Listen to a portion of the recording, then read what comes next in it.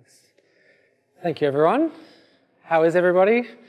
Everyone's well? Yeah, I'd just like to thank Kevin and Anne, and of course Tabor for hosting the talk today. Of course, the topic is the Council of Nicaea, and I'll explain what that means, because even that can be a little bit confusing. So I'm going to go across to the next slide, and just a bit of background about myself first. So I'm not a theologian. I'm a lay person, so I'm not going to come at it from a sort of theological perspective. I'm just going to try and keep it relatively objective and just try and give facts. I'm sure my Eastern Orthodox bias will probably sneak in here and there, and you guys can catch me out. How does that sound? And every now and then, I'm going to probably ask for a bit of a thumbs up from you guys, just to make sure that you're understanding what I'm saying, because there's a lot of strange words and strange names, strange places. So I'll go, does that all make sense? And you go, sweet, yeah. So the main aim, again, is to give an objective commentary on the Council of Nicaea.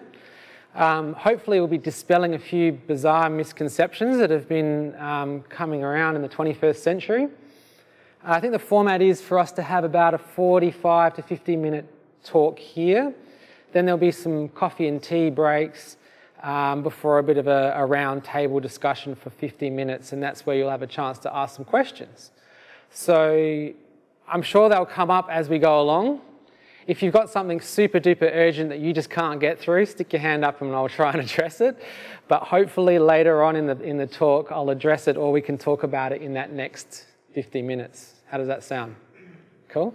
So I'm going to try and keep it pretty light in a lot of ways, and I'm going to stick to slides that don't have massive chunks of text. So you won't have to read too much, but you will have to listen to my slightly nasally voice. Does that sound like a plan? All right, so I'm actually going to step through what is meant by the Council of Nicaea. And I will note that sometimes you'll see some different spellings of it, and that's because it's a Greek place back in the day, and it's now a Turkish place, and there's been some transliterations. So you might see it spelt without an extra A or something like that, but it's all the same thing. I'm going to break down what is meant by the First Ecumenical Council of the Church at Nicaea, which is a bit more of a full title for what we're talking about here. Essentially, it's a council, it's a meeting, but we should probably have a quick chat about what is meant by the church. So obviously, we're talking about a Christian gathering here.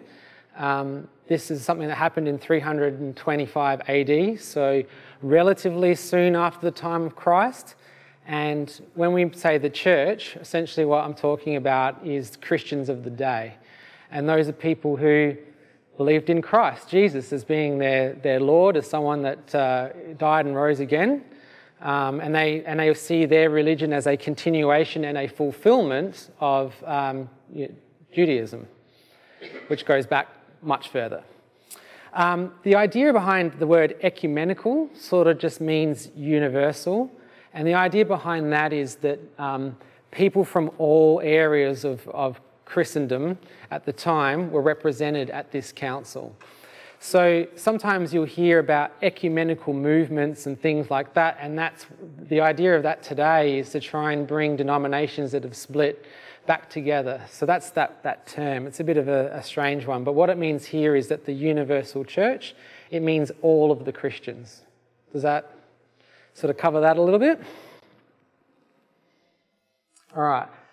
It's probably worth noting that there's been quite a few of these ecumenical councils. So some denominations today actually recognise more than 15 of them. What you'll find is that the first 7 are probably the most important, in the sense that they happened when the church was, in a way, one.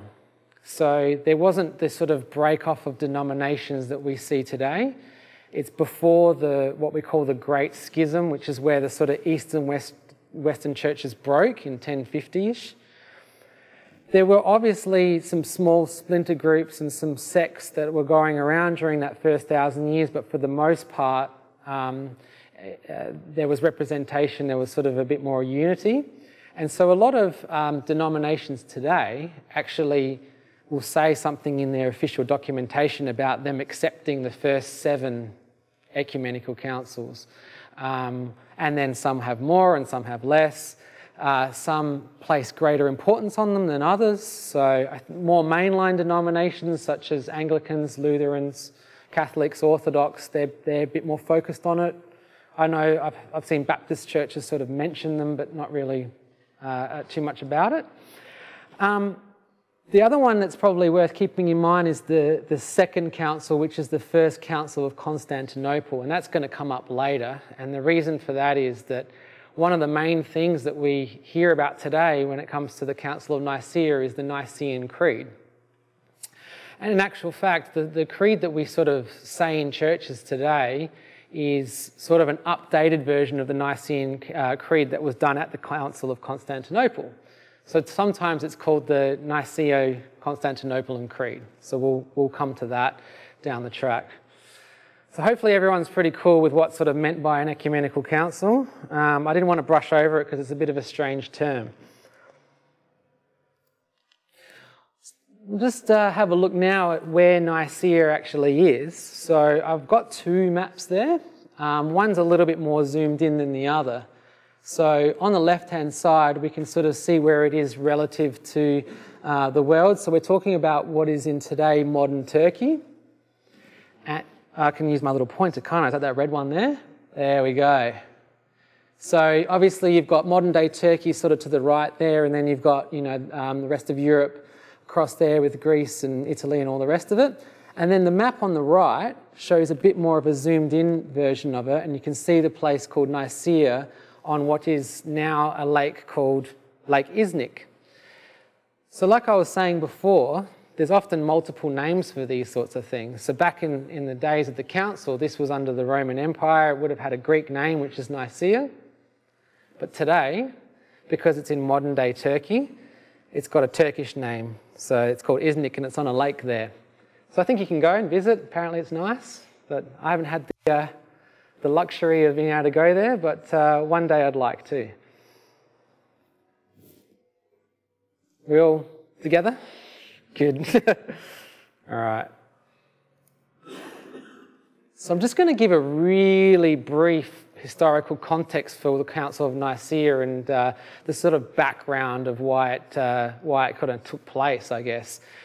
So Perry Forrester, I think was her name. She'd done a talk a few months ago on Constantine the Great, and that is a good lecture that I encourage you to go back and look at, because it kind of sets the context really well. Because up until, you know, around this time, Christianity was actually illegal.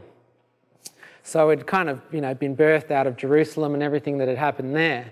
And, you know, the Romans were sort of crushing it. They didn't want it. And it was illegal. But in 313 AD, under the emperors Constantine and Licinius, they actually agreed to make it legal. And this is known as the Edict of Milan. Now, we'll point out that they didn't make that the state religion at the time. All they did was just say it's not illegal anymore. Does that make sense? That's an important distinction. And it's actually not until 55 years after the Council of Nicaea that we had the Edict of Thessalonica, which is where it became the state religion. So there's a depiction of Constantine the Great, as us Orthodox would probably call him. Obviously, who knows what he looked like. So the council was called by Constantine the Great in 320 AD, and it was sort of towards the end of his life. If you recall the lecture from Perry, he'd sort of won his war with Maxentius. He had the Battle of Melvian Bridge where he adopted the Chi-Rho. So I've got some pictures there because Kevin said, make sure you got pictures. So here we go. We've got the Kyriou, which is basically, you know, it's the Greek CHRO for Christ. And then as the story goes, Constantine's troops put that symbol up on their shields and won the day against quite a few odds against his opposition. So pretty important battle. Perry does a good job of explaining the context and the build up to that. But the important thing is that at that point, Constantine said he saw this sign in the sky. He told his troops to put it on their shields. They won the day. Something bizarre definitely occurred, and away we go. Does that sound good? So in terms of attendees, and this is pretty important, Constantine did invite pretty much everyone under his Roman Empire. So it's important to know that, that was kind of the known world at the time, and Christianity was sort of organised into centres of power more so than, say, having a pope or something like that. So there was, a centre in Alexandria in modern-day Egypt. There was one in Antioch, one in Jerusalem, one in Constantinople, and one in Rome. And those bishops were quite well honoured, and they would have had sort of jurisdiction over their areas, but there wasn't any kind of one pope that ruled them all or anything like that. So that's an important distinction. That's something that happens after the Great Schism, and is kind of part of the reason for it. But I won't let my Orthodox broken heart go down that road tonight. Now, my understanding is, and I'm going to talk briefly about the sources for this information, but my understanding is that evangelics came from as far as Britain, because that was part of the Roman Empire at the time. So that's something interesting for us as Australians, we're coming from Britain. The Roman Empire was there, and so Christianity was there.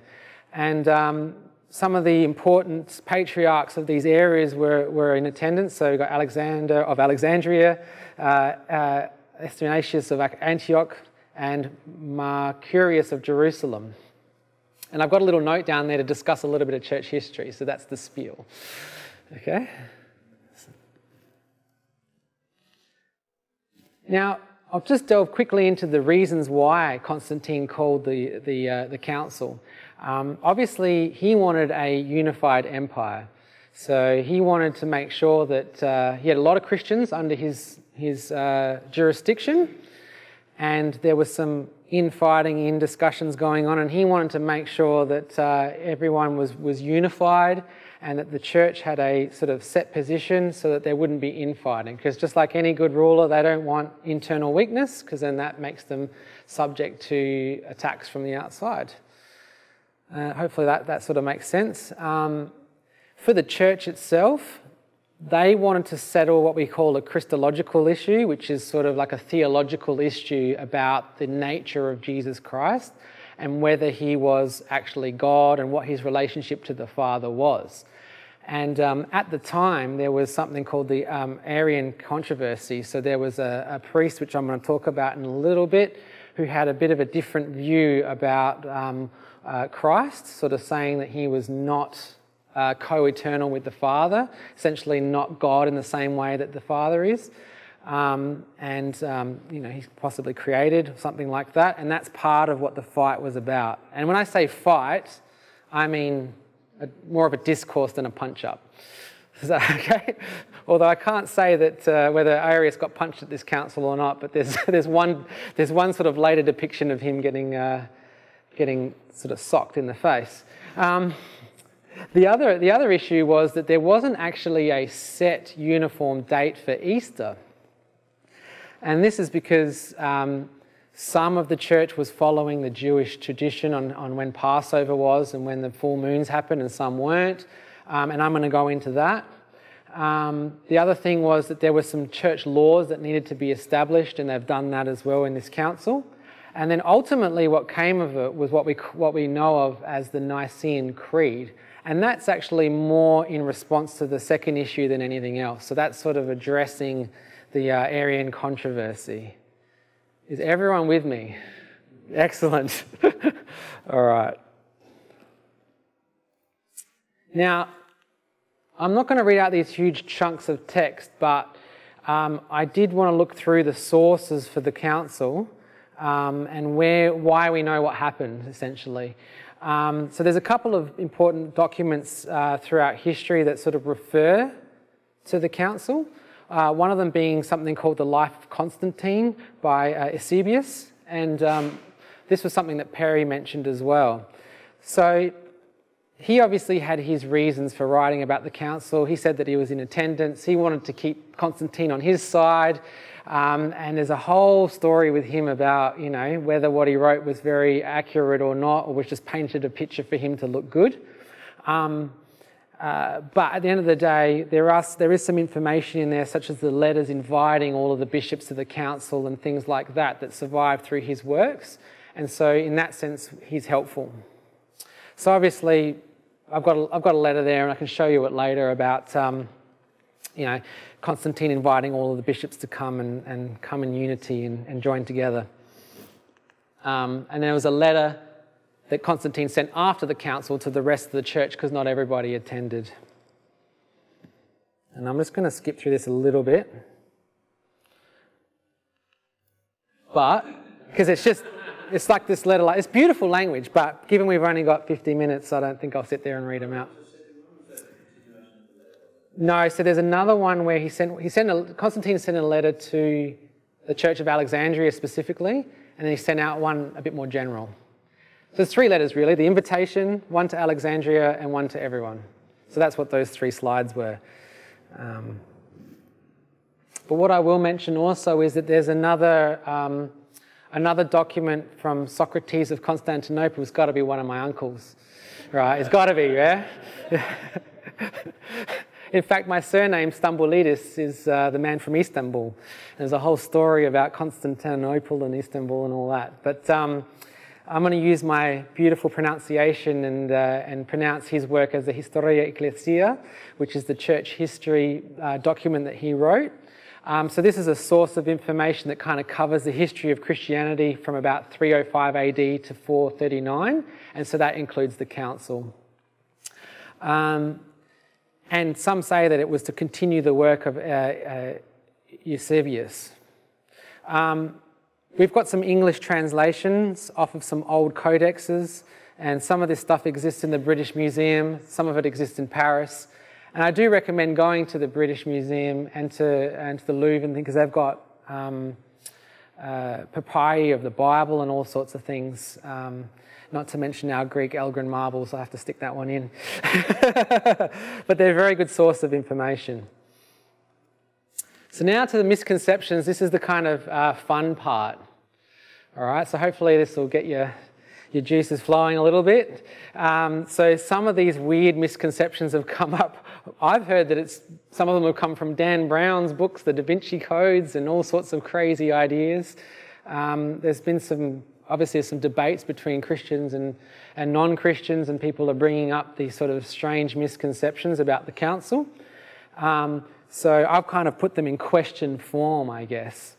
One of them was, didn't Constantine sort of direct and control the decisions of the council?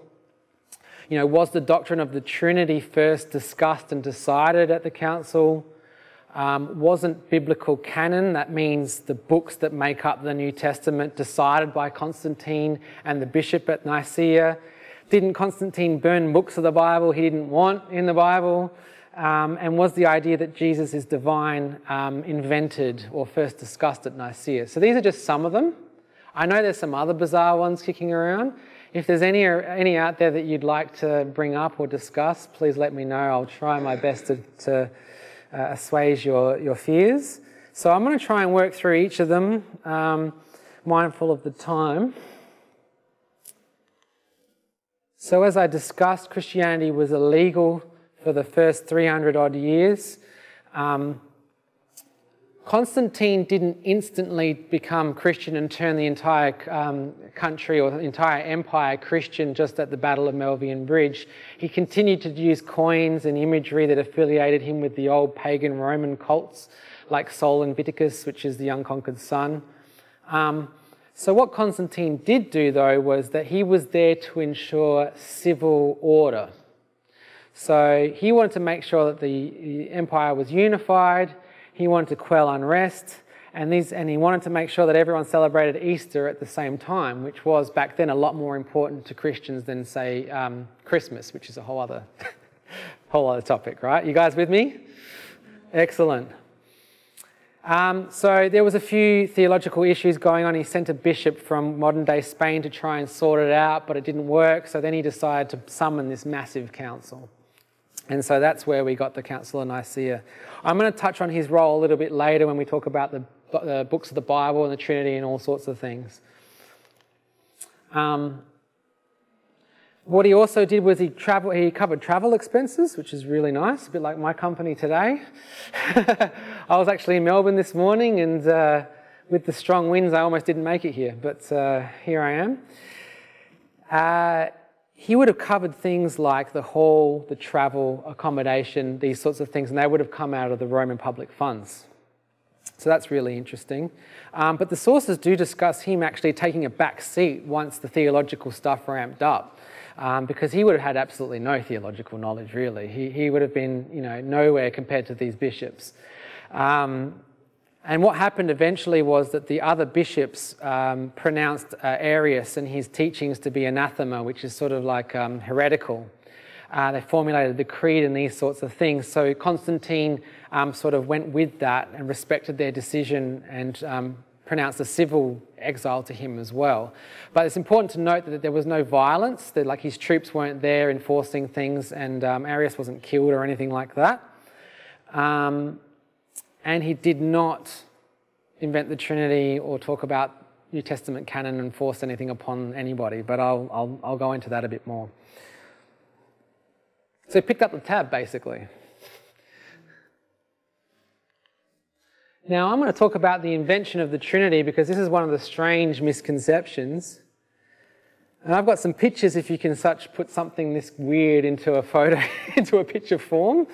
So I've got a nice little Celtic interlocking picture there, and then a really old model of the sort of three persons of the Christ. So when we say the Trinity, what we're talking about is that God is one, but God is made up of three divine persons, being the Father, the Son, and the Holy Spirit. And this idea was not codified at Nicaea. What Nicaea was more concerned with was Christ, so the deity of Christ himself. And the term Trinity we find in earlier dates from Origen, Tertullian, and the general notion of a divine three in one sense or another goes back a full century or half a century to people like Polycarp, Ignatius, and Justin Martyr. And I've just got some Bible verses to show that, it wasn't something just invented by the church because they felt like it and it had absolutely no basis. So I've got some biblical verses in there that sort of go to the Trinity. There are more. I think we've got a little bit of time, so I could maybe go through them. But I've got another image here on the right, which is really good. So it sort of talks about the three different persons there. You've got the Father is not the Son is not the Holy Spirit. So they're not each other, but they're all God. And I would say that there's the mystery and the majesty in the Trinity, and we can't just put it together in a picture or into words, human words, but hopefully this is a little bit helpful to you. So, the church looked at passages like Matthew 28, where Jesus is saying, go and make disciples, and then you baptize them in the name of the Father, the name of the Son, and the name of the Holy Spirit. So you've kind of got three named entities there. You've got a lot of letters have been signed off saying, may the grace of the Lord Jesus Christ and the love of God and the fellowship of the Holy Spirit be with you all. John 14 is another good example of where Jesus is talking about the Father and the Spirit in the same verse. So he says there that he will ask the Father and he will give you an advocate to help you, and he will be with you forever, the Spirit of truth. The world cannot accept him because it neither sees him nor knows him, but you know him, for he lives with you and will be in you. So Jesus is sort of ascribing personhood to the Spirit there as distinct from the Father. Does that make sense, guys? I'm just there to show you that a lot of these ideas existed well before the Council of Nicaea. Okay, that's my point I'm trying to make. Whether I'm an atheist or a Christian or not, hopefully that comes across as just being some facts being presented to you guys so that you know Constantine didn't come up with it, he didn't force the bishops to come up with it, they didn't come up with it, it's actually sort of pre-existed. The biblical canon is another strange misconception about the idea that somehow at the Council of Nicaea the 27 books of the New Testament were created. I did a little bit of research into where this bizarre misconception came from, and it seems like Voltaire actually popularised a story where they were sort of putting all the books of the Bible on an altar, and the ones that fell off were the ones that weren't included. It sounds a little bit crazy to us now, but in 887, who knows what people would have believed. So, in the sense that if they get this piece of information out there, they might adopt it. So there's a document that he kind of pulled this from called Synodicon Vetus. My Greek's much better than my Latin. So that was the one that was picked up. But if you look into it, and I hate saying modern scholars or experts believe, I hate putting these blanket kind of terms on things. Being a lawyer, that's anathema to me, but in actual fact, it's pretty unanimous that this sort of work has been said to be inaccurate, unreliable, untrustworthy, and not to mention 500 years late.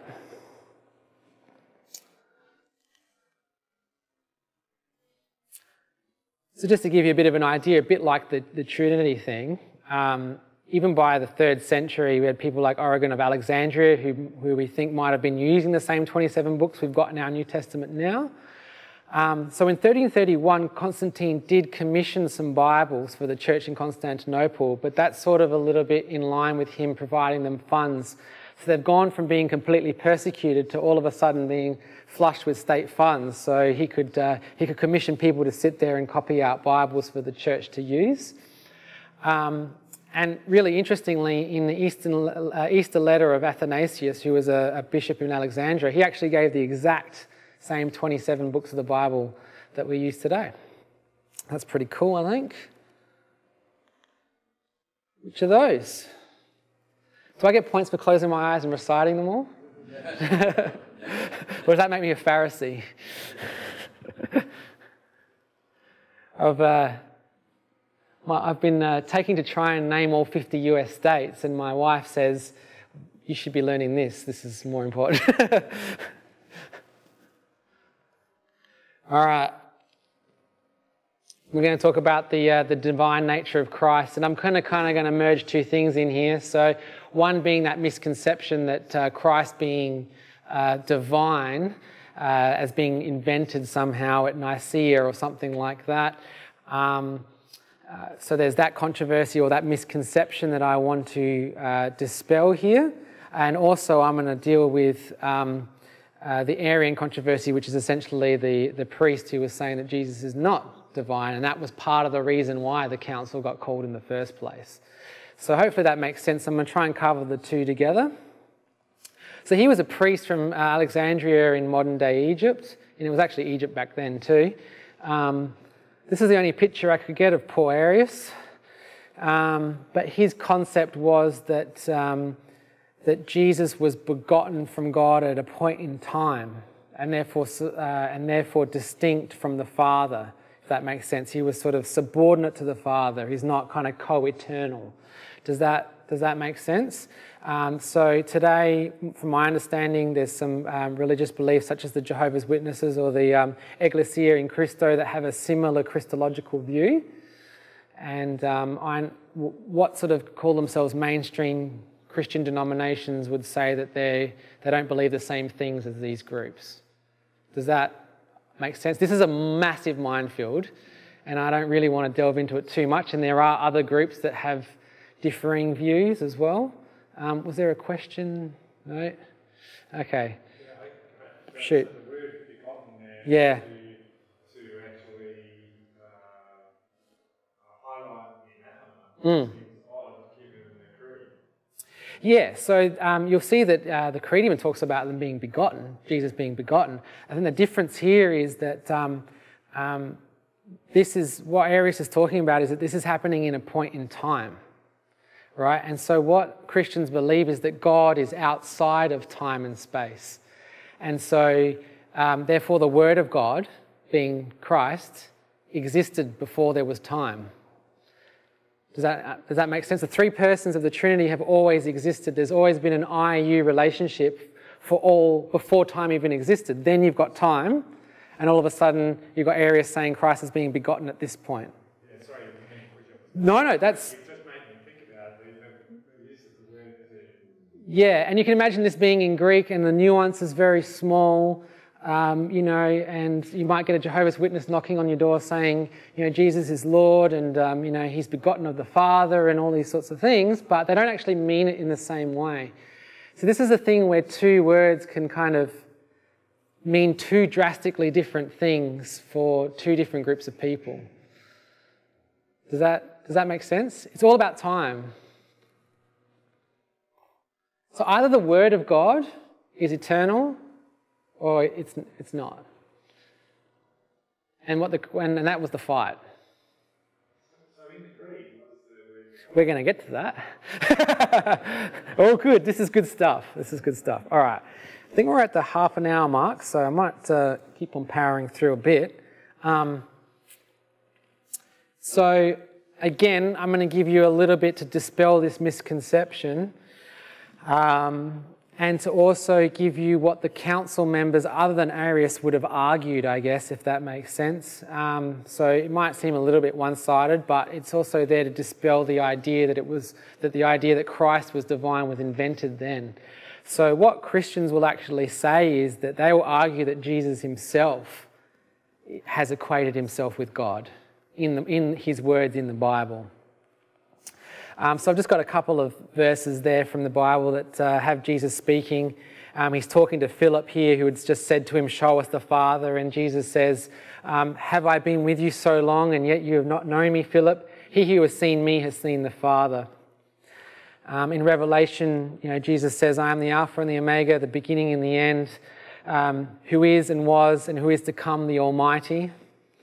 And some of these words, like Almighty or God or things like that, would have had tied-backs to the Old Testament, and a perfect example of that is John 8. So Jesus is talking to some Pharisees here, I think, and he says, "Your father Abraham rejoiced that he would see my day. He saw it and was glad." So the Jews said to him, "You are not yet 50 years old. How can you have seen Abraham?" And Jesus said to them, "Truly I say to you, before Abraham was, I am." So he's saying, "Iho ime." So if I say, "Iho ime hungry," my mum knows I'm saying I'm hungry, right? And so they picked up stones to throw at him, and Jesus went out of the temple. So this is an important point. What Jesus is doing here is he's equating himself with Yahweh, because that's what Yahweh said to, in the burning bush to Moses about saying, "I am, that's my name, I am." In the Greek, Iho ime. And so Jesus is saying, before Abraham was, I am. That's where we're tying into a bit of this sort of timelessness. We cool? All right. And then, of course, in John 10, Jesus says, I and the Father are one. And then again, the opponents pick up the stones to stone him. So some argue that part of the reason why Jesus was crucified was because of his claims, that he is equal with God.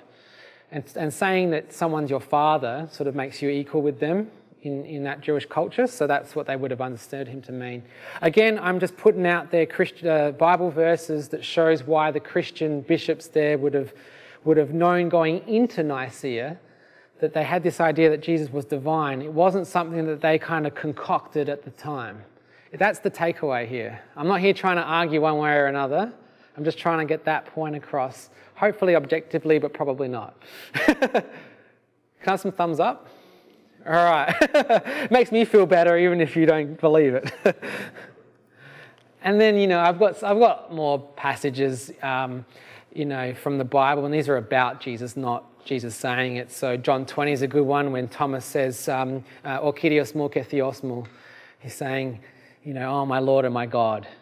And this is after Christ is said to have reappeared to them and he had the wounds. And Thomas is like, "I'm not going to believe that you're who you say you are unless I can touch the wounds." And he touches the wounds of Jesus' side.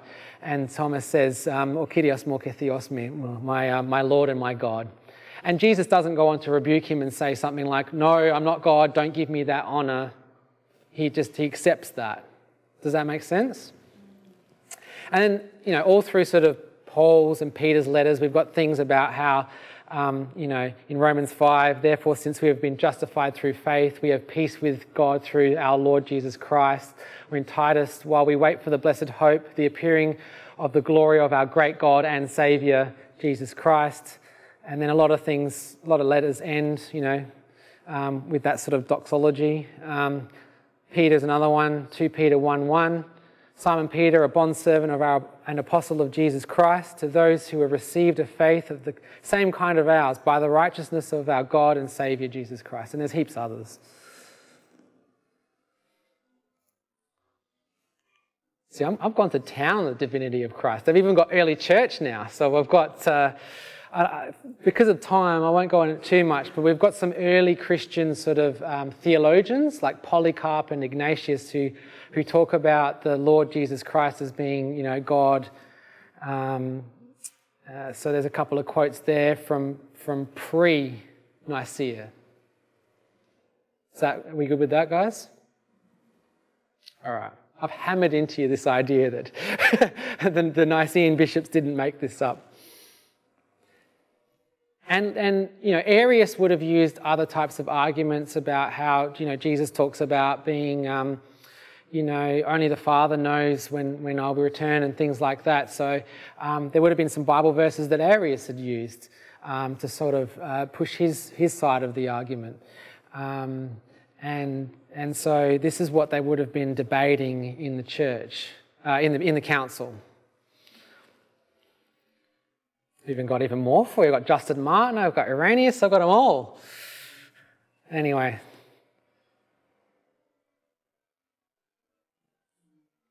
Tried to highlight where they've called Jesus God, essentially. We good with that, guys? All right. I have to get this in because of my orthodoxy. This image here is actually one of the oldest depictions of Christ you'll ever find anywhere in the world. It's in a tiny monastery in Egypt called St. Catherine's. If you ever get a chance to go there, I highly recommend you go. Make sure it's safe, obviously. Yeah, that's right, yeah. Obviously, if the Australian government's saying don't go there, don't go there. But yeah, it's in Egypt, so in the Sinai Peninsula there, so close to Israel actually. So there's a little cute monastery there that has a picture of Christ, and this is going to be one of those times when you can get some points, guys. Can anyone see something weird about this image? What's weird about it? Sorry? Yes, okay. 5 points, sir. What's your name? It's all good. So here, this is the bizarre thing about this icon, this image of Christ in St. Catherine's. Do you see his two eyes are different? I long to see this in real life. It's a working Orthodox monastery, and this image is up on the wall there. So what it's showing is Christ's two natures, his humanity and his divinity. That's why the two sides of the faces are different. One of them is as the Pantocrator, the kind of almighty, the one that encompasses all of the universe, and the other is humanity. So with the marvels of modern technology, you can take the two halves and splice them together, and you can see what each half would look like if it was completed. That's cool, yeah? Come on. Thanks, guys. So what I'm just trying to say is that, the idea of Christ being divine was all over the place within the Roman Empire. It was depicted in writings, in imagery, and all sorts of things. And if you ever get a chance to go there, I will be very envious. Right. Is there explanation about that picture? Yeah. From anybody of that era, or is that a more modern explanation? It's actually what the church has always understood. Yeah, from when? Who knows? This is Pantocrator. The thing is that it's actually got the title, which is why I kind of wrote it in there. So this is him being depicted as the Almighty. It's different than, say, an icon of Mary holding Jesus. He's not depicted as the Almighty in that. But this is actually has a title subscribed to it. And that's why we can see that divine nature and human nature.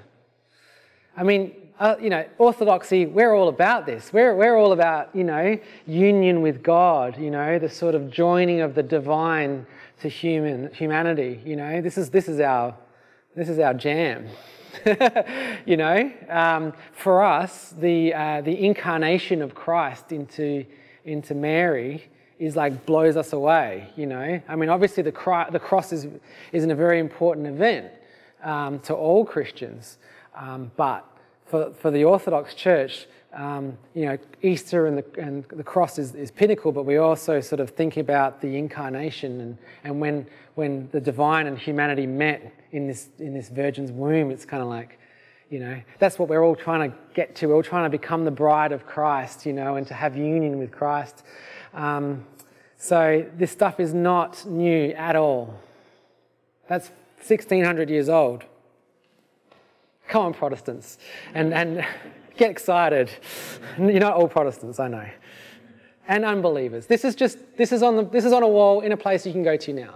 So it doesn't matter whether you believe or not. The artwork's there, and apparently now that we've got a little town nearby, and it's got like accommodation, and you can get room service, and then go to the oldest working monastery in Eastern Christianity. You cool? All right, I'm at 41 minutes, so I'm going to have to power through a little bit. One of the things that the Council of Nicaea wanted to sort out was the date of Easter. And guess what? They have failed. Who knows why I said that? That's right. So still different. So, the Council of Nicaea achieved some things and they blew some other things. And this was one of the ones they didn't quite get there on. It's a little bit complicated. The reason why we're out now is because the Eastern Church and the Western Church use different calendars. So the Eastern Church actually uses the Julian calendar for calculating dates of Easter, and the Western Church uses the Gregorian. But the reason why there was a bit of a mix-up in the early church is because Easter is inextricably, that's not the word, cannot be separated from Passover. Okay, so what Christians believe is that Jesus Christ is the Passover lamb for them.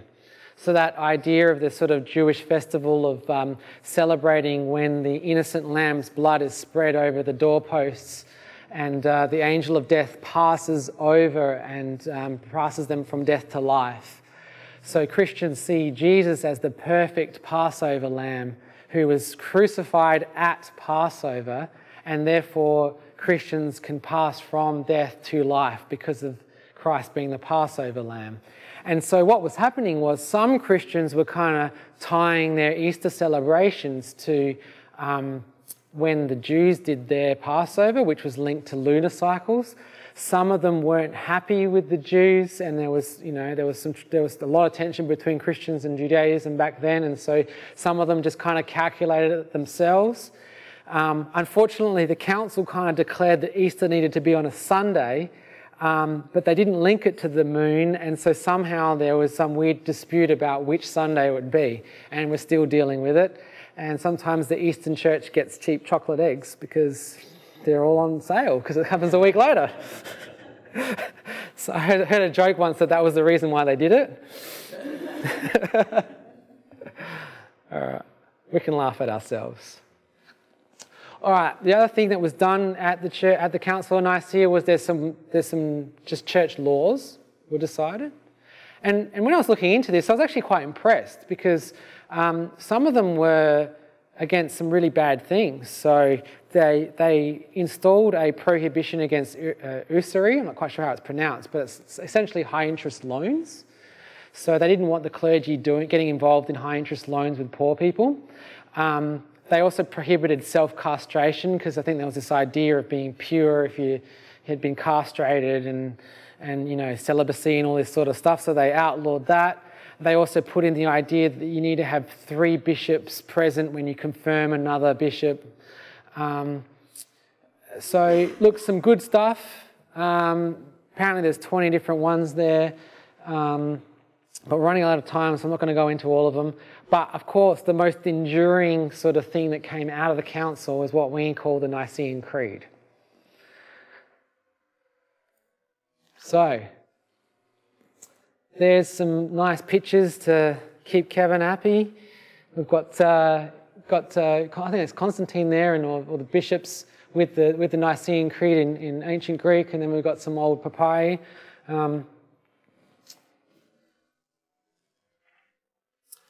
Like I said before, everyone, there was one formulated in 325 when the council actually happened. And this isn't the one you generally hear today, because they actually kind of tweaked it in Constantinople about 55 years later or something like that. But this is how the creed goes, and it goes, we believe in one God, the Father Almighty, maker of all things visible and invisible, and in one Lord Jesus Christ, the Son of God, begotten of the Father, the only begotten, that is, of the essence of the Father, God of God, light of light, very God of very God, begotten, not made, being one substance with the Father, and there's a really fancy Greek word for that, by whom all things were made in heaven and on earth, who for us men, for our salvation, came down and was incarnate and was made man. He suffered, and on the 3rd day he rose again, ascended into heaven. From thence he shall come to judge the quick and the dead, and in the Holy Ghost. So this is an English translation of a Greek creed. That's the sort of original version in Nicaea.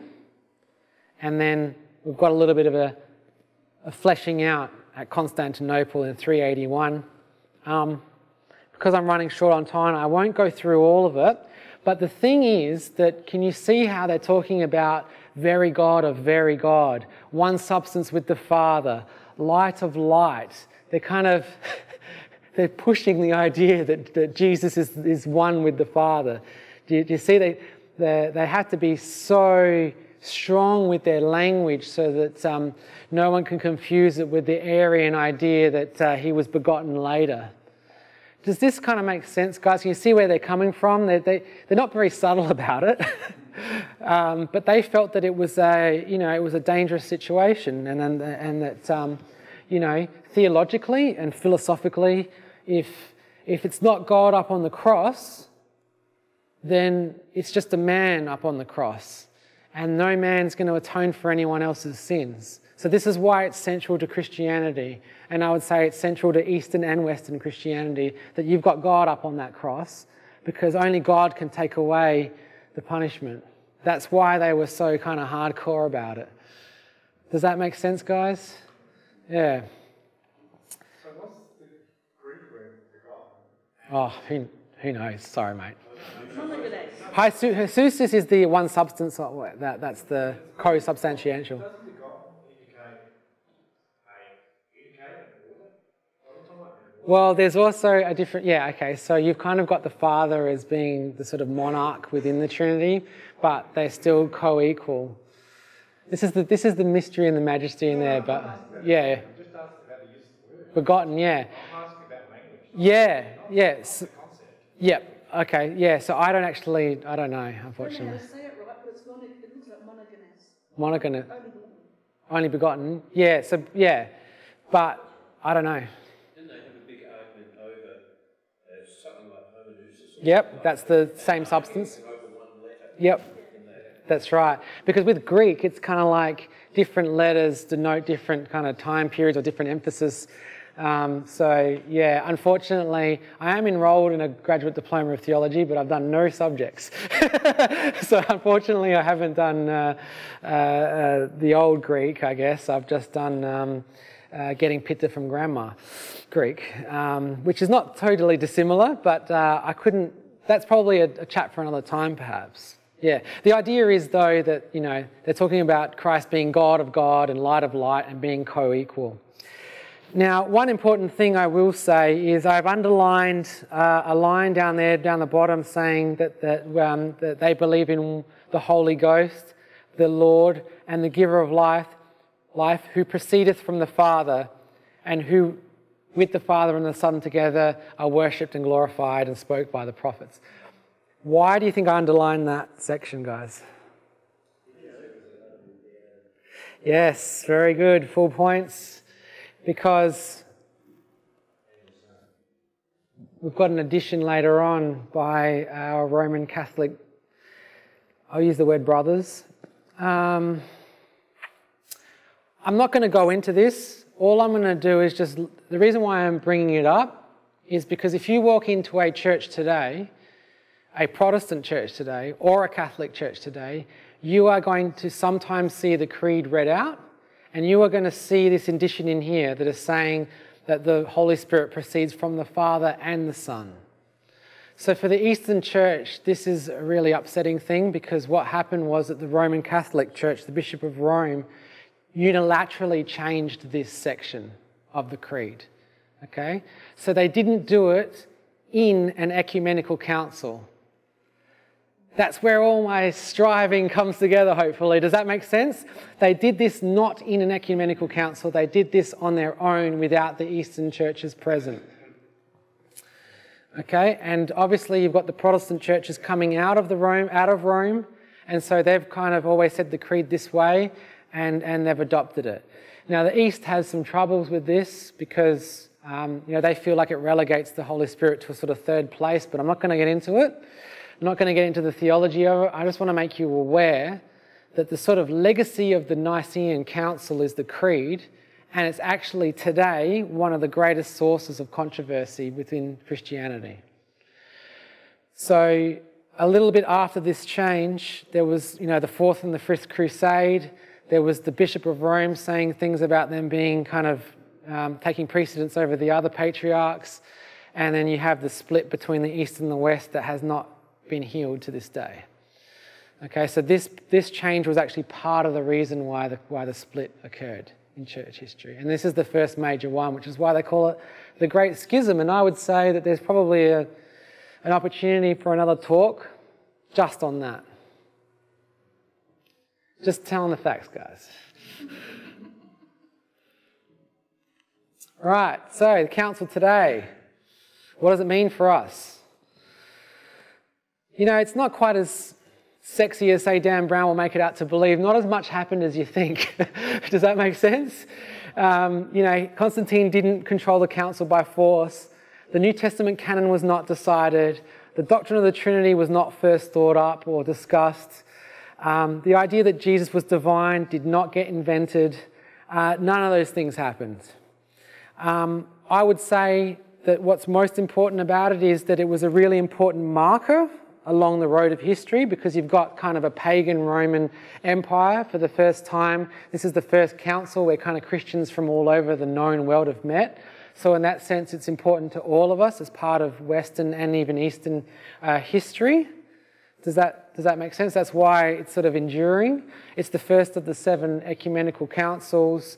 And I think, the fact that they sort of failed in Easter and that we've got the creed today is some of the sort of most important things that have come out of the Council at Nicaea. And I've got there some points about, it being recognised and all the rest of it. If you're interested in what denominations sort of recognise the councils, it's often good to look at their statements of faith, have a look at their doctrines and these sorts of things of which denominations have sort of accepted it and to what degree.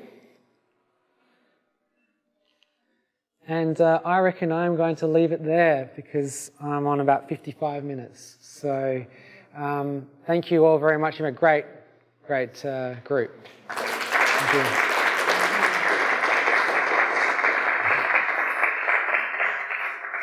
The whole kind of idea of the church, the council of Nicaea. Right. Before Nicaea, there would have been no centralised control. And there wasn't really afterwards neither. No, that's true too, yeah. The reason they included that provision about circumcision was because there was a very powerful religious movement, the followers of ISIS, which they've been around for thousands of years, And one of the common practices was the male followers of Isis would castrate themselves as a sacrificial to the goddess Isis. Very good. So that was the reason. Yeah, that's a good addition. You might have to chuck an extra slide in, but they that was one of the 20 rules that they wrote in there. The other thing was the Trinity wasn't hundreds of years old. It's actually thousands of years old because the Egyptians had it, and the Babylonians had it, and the Indians had it thousands of years before. Sorry, what did they have? Before Christianity. Trinity. The Trinity, yeah. Yeah, well, that's I can't remember what the Egyptian Trinity was. It was Isis. Sorry. Oh, anyway, Osiris and Horus. Horus, Isis, and one of the others. Yeah, so but anyway, that's probably a whole other topic actually, yeah. because they're not the same, and they're not exactly the same. Yeah. And Christians would say that that they see the Trinity all the way back to Genesis 1:1, like let us make man or whatever. They would say that there's Trinity and theophanies throughout the Old Testament as well. It didn't just kind of which I didn't have any Old Testament scriptures in there, but there's probably even more. The thing was that the Trinity concept had no relationship whatsoever to Judaism, no relationship whatsoever to Jesus. And I've said this before, that Christianity has no connection whatsoever to the original Jesus.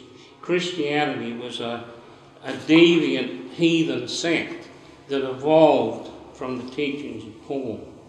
Okay, so that's that's not something that I would agree with, and that's we might have to Yeah. agree or disagree on that one. But you'd have to read, because you have to understand the book of Galatians and the Gnostic underpinnings of it.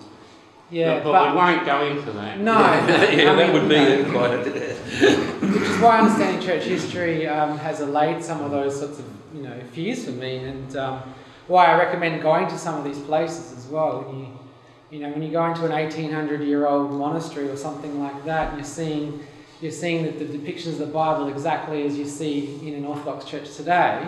It actually gives you heart, that there's continuity. And, if you take the current bishop of Alexandria or the current bishop of Constantinople, and you can trace each one back all through to, the original apostles. So, I think there's a robustness there in the Eastern Church which can kind of dispel some of those things. But, I'll just give someone one of the comments by Sabinus, who was bishop of Heraclea, was that of the 300 bishops that attended, only Constantine and one other were literate.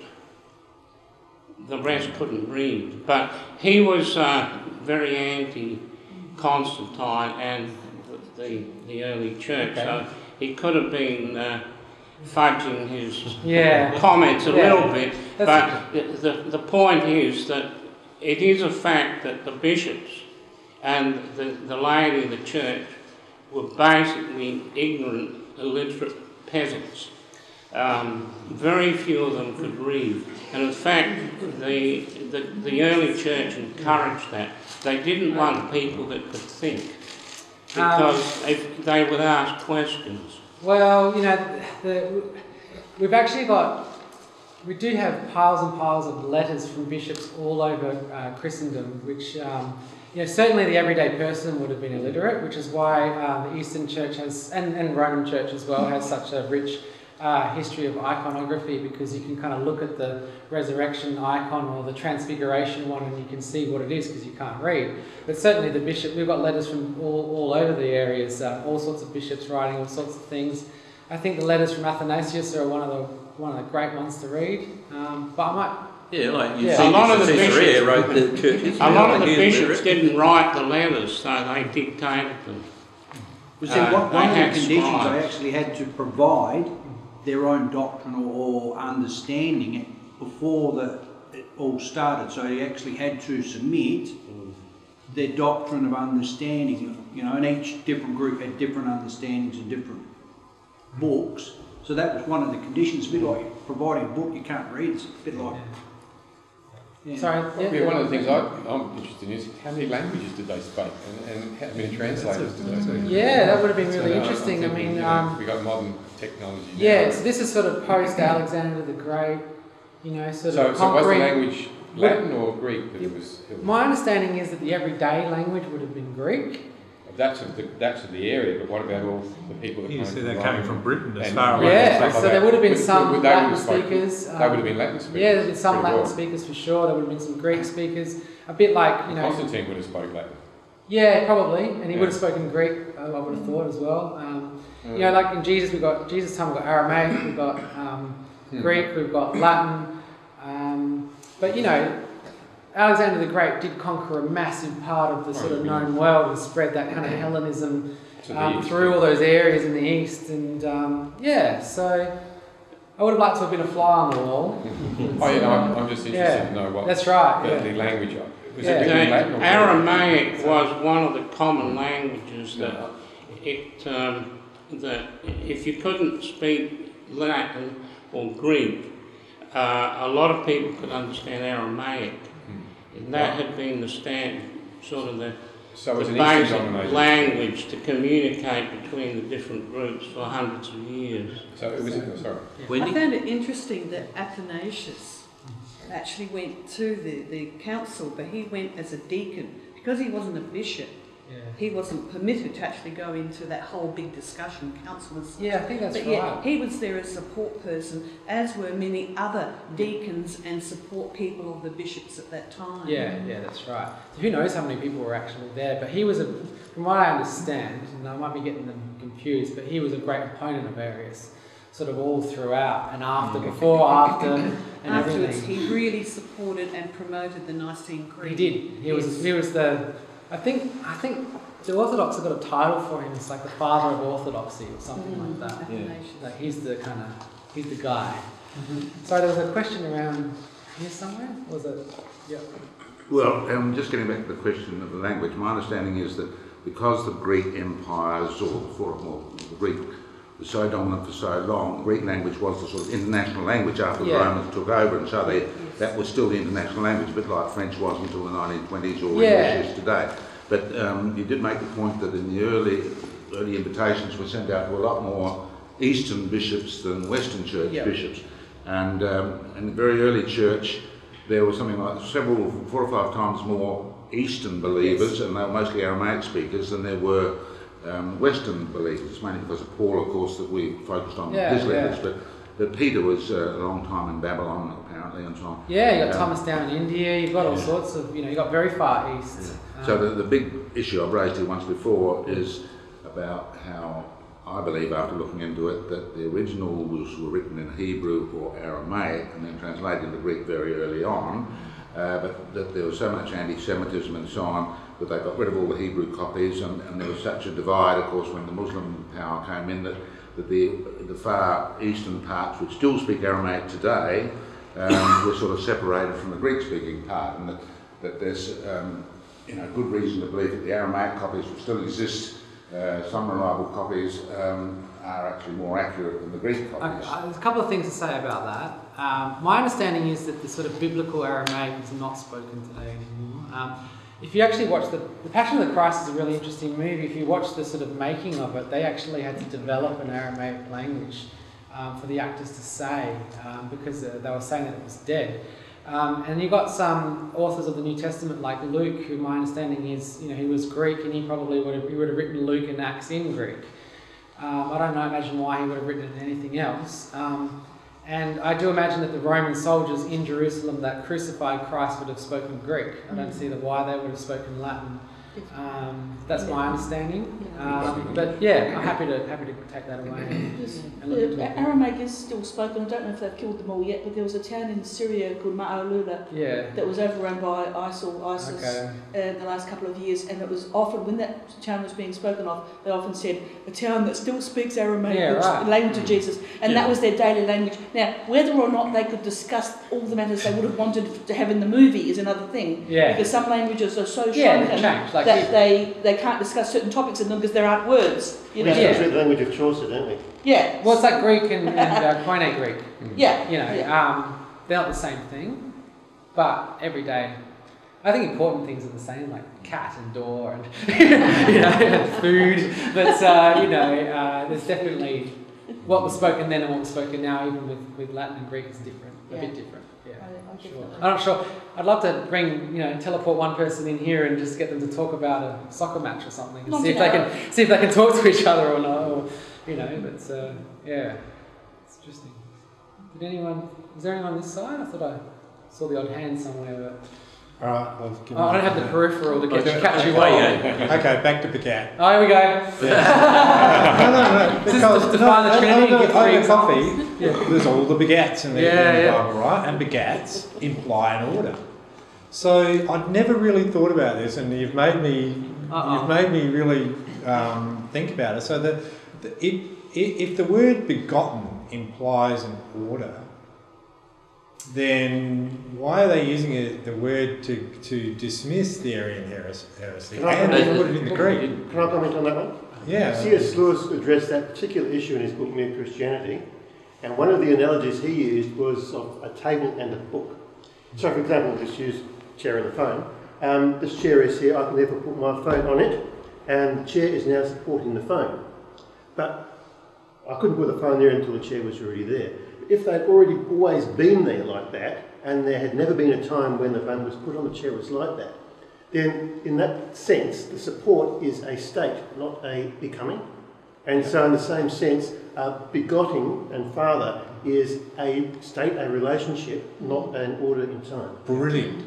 But proceeds from the Father, and probably not from the seed being in the Son, but proceeds. Proceeds that's being sent.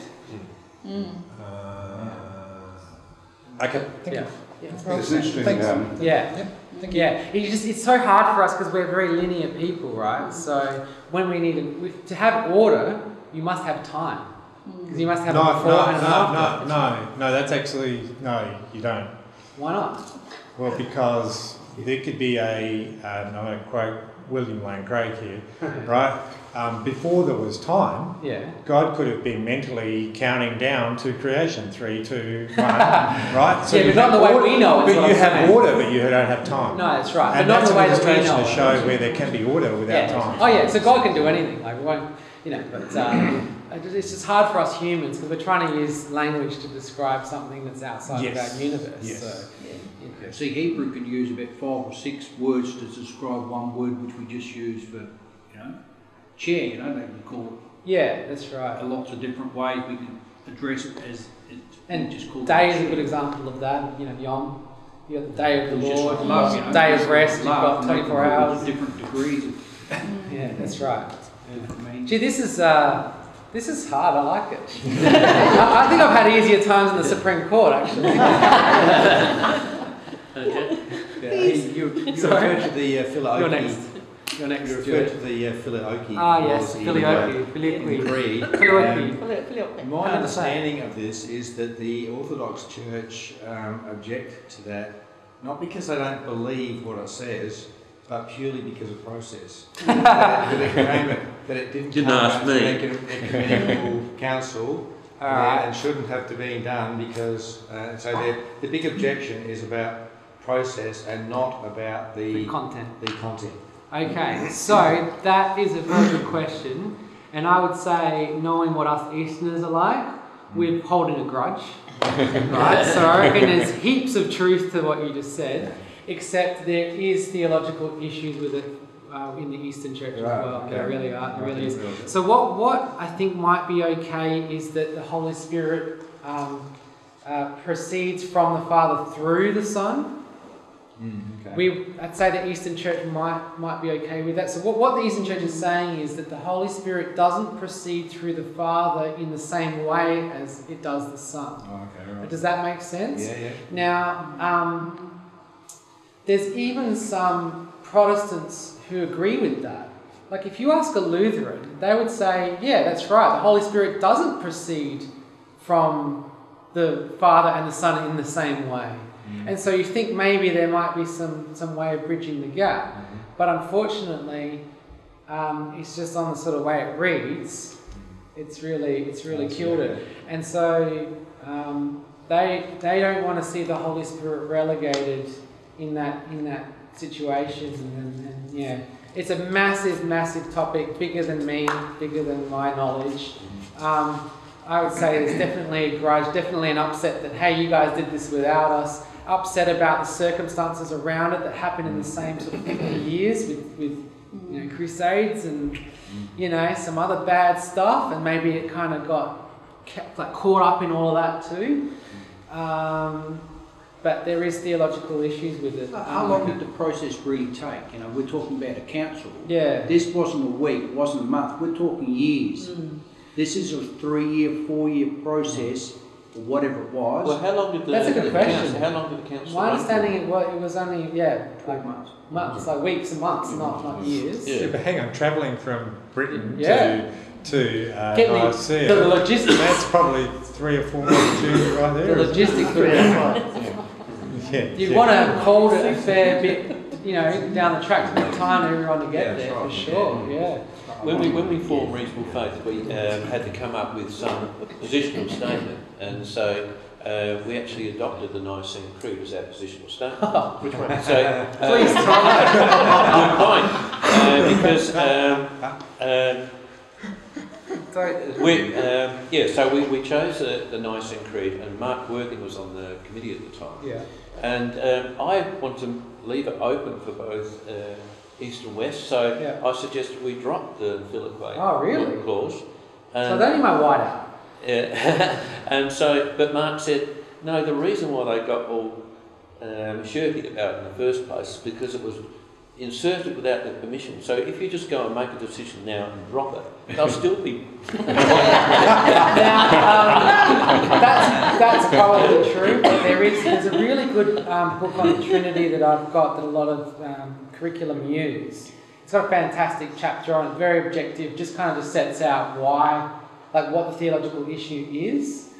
And, I would say that if somebody does a talk on the Great Schism, then this would have to form part of that discussion. I vote for you, actually. Oh, here we go. Oh, dear.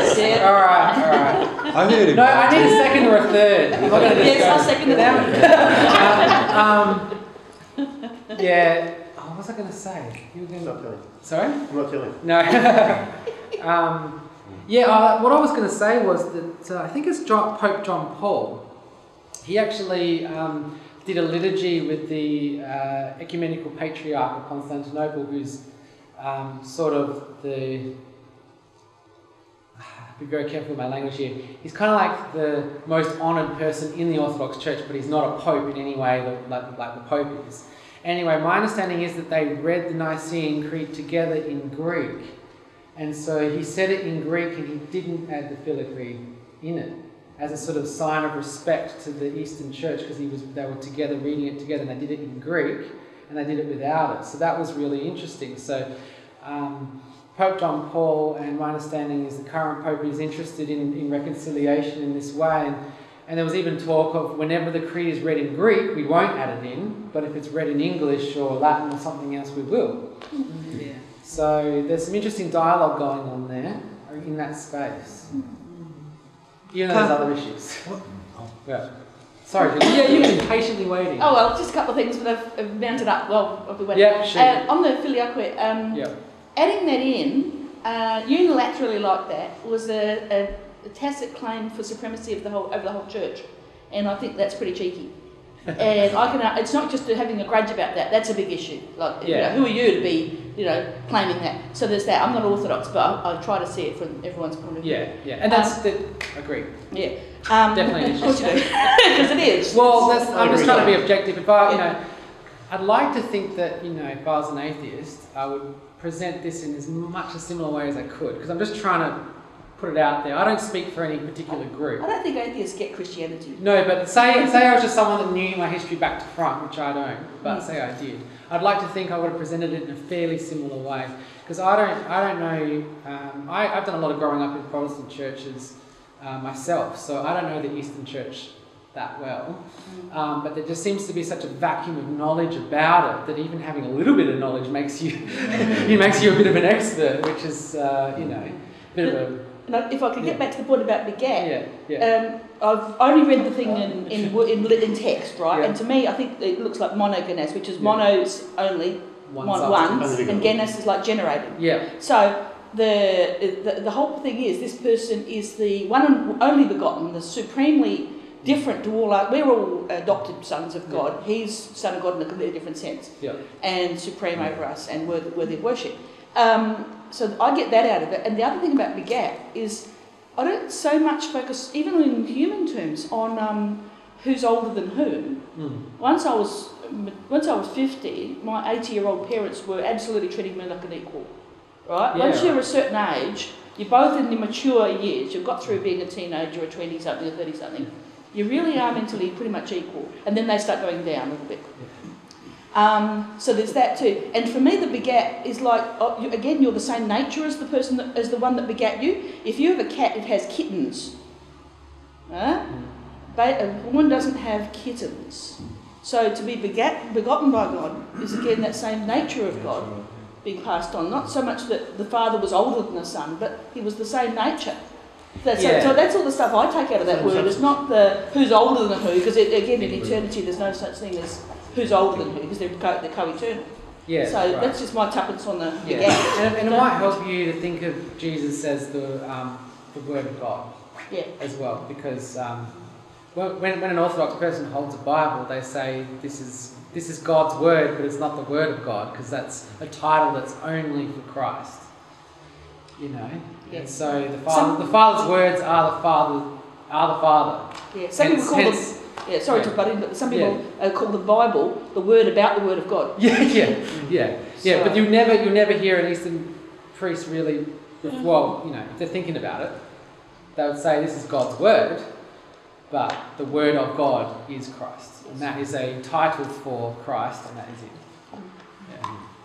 Just on the subject of begotten, my understanding is that means conceived. That's what the word really means.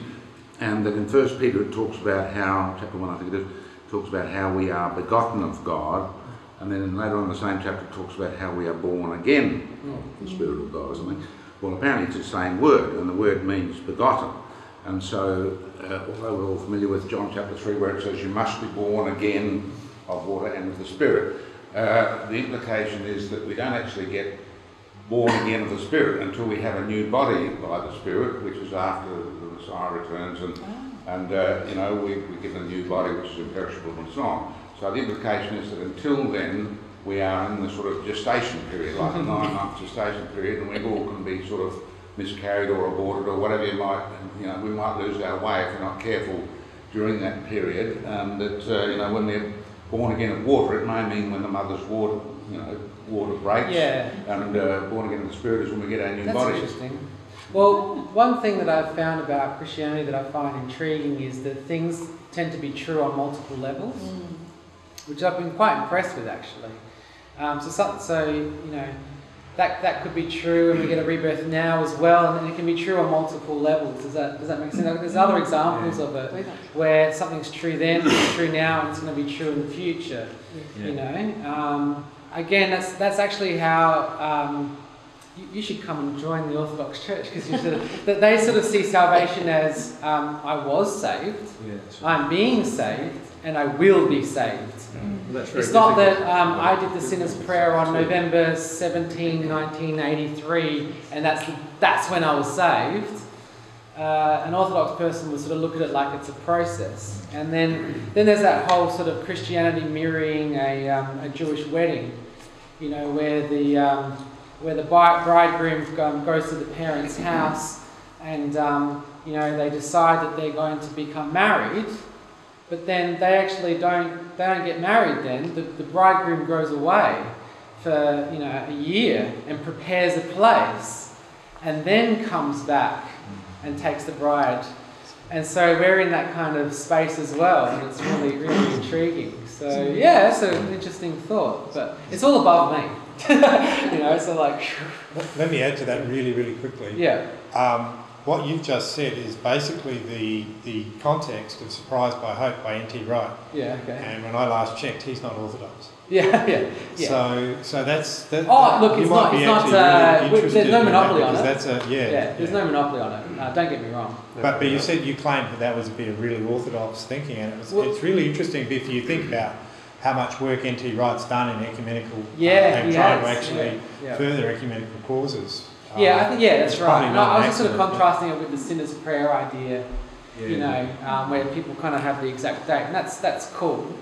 I'm just, I know that I've had conversations with people, with Protestants, and I kind of consider myself a Protestant, right, in a lot of ways, and I'm just like, well, that's exactly what the Eastern Church thinks of that, it happens all the time.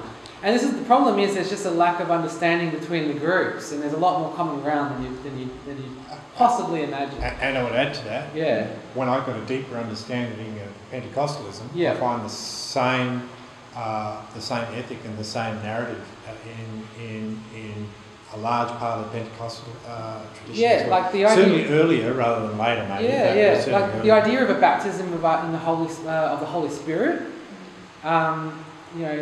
The Orthodox talk about that, and they sort of, at your baptism, they have two sort of parts to it. They talk about baptism of the Holy Spirit as well as the baptism in water. And I was thinking, wow, the last time I kind of heard about the baptism of the Holy Spirit was back in my AOG days, So I didn't mean that specifically. I was talking about like the whole, an Anglican would call it new creation ministries. What you're talking about here is rebirth and recreation. You just mentioned, we're born. Again, we go through a gestation, or perhaps it was yourself. I'm just saying that same metaphor carries across a lot more widely than I had previously understood. Yeah, it's interesting. Anyway, sorry, buddy. I would like to see more dialogue between the different groups. Yeah, so would we. Yeah, I think, maybe today more than ever, it's probably important. It saddens me that there might be two churches on the same street that don't talk to each other.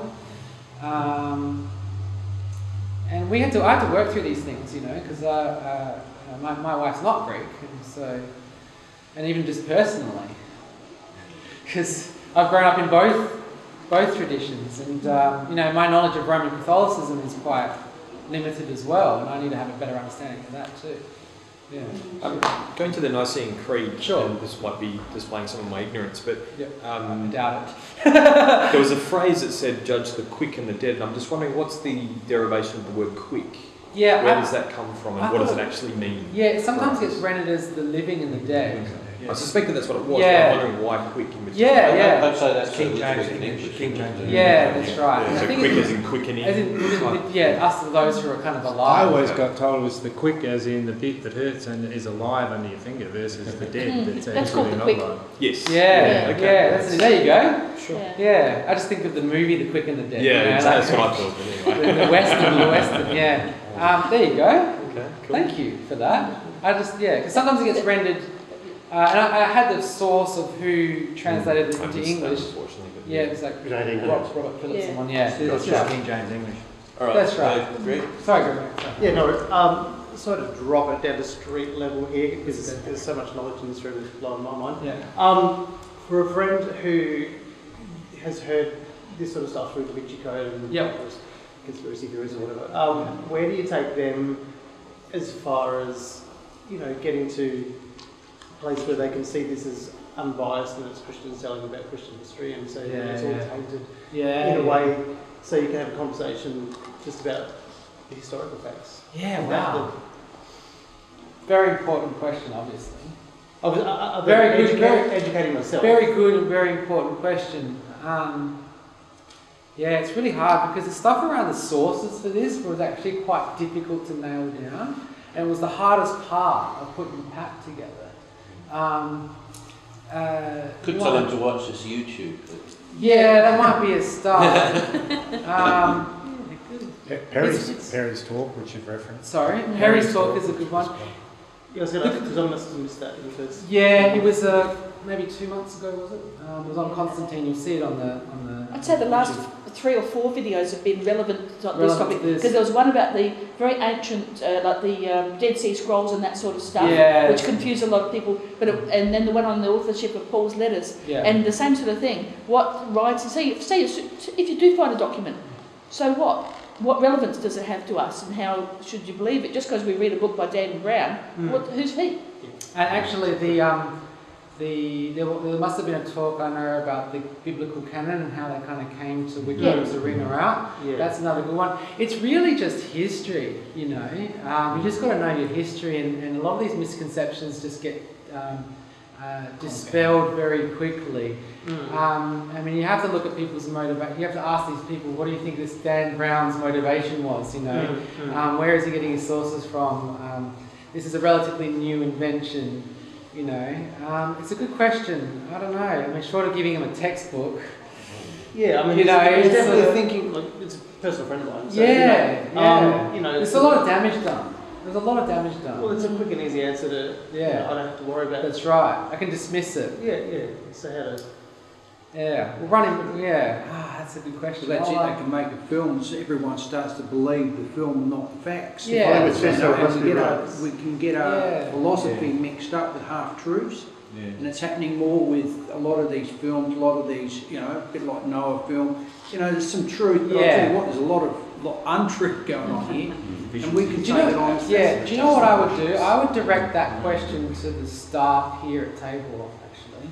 And I would say, because they might be able to put someone, a friend of yours, in touch with maybe like a secular historian that's not a Christian, that can, because even a secular historian can dispel this happily for you.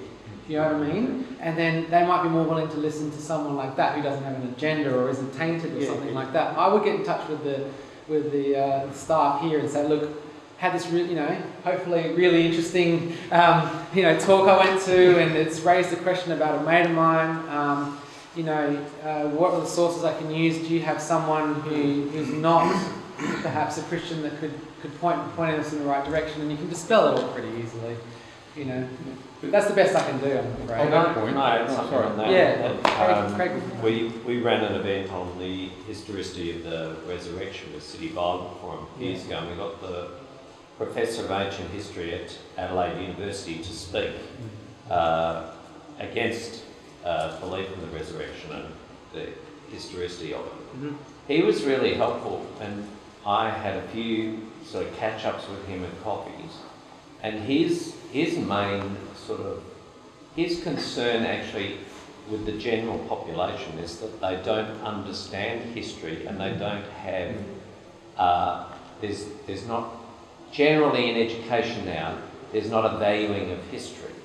And so people don't know history as such, and they haven't actually had great exposure to being taught history or looking into it. So that was his great distress, and he talked about that in terms of Adelaide Uni and the departments and where the funding goes and how things, you know, and he said, and yet history is such an important thing for us just purely from the fact of understanding what we've done in the past, so we build on that for the future. So I think you're dealing with that as well with people now. Yeah. Are you going to do any future events with that guy? He is under a lot of pressure with a very diminished department. So I have asked him to do something else, but he was just too under the pump. Yeah.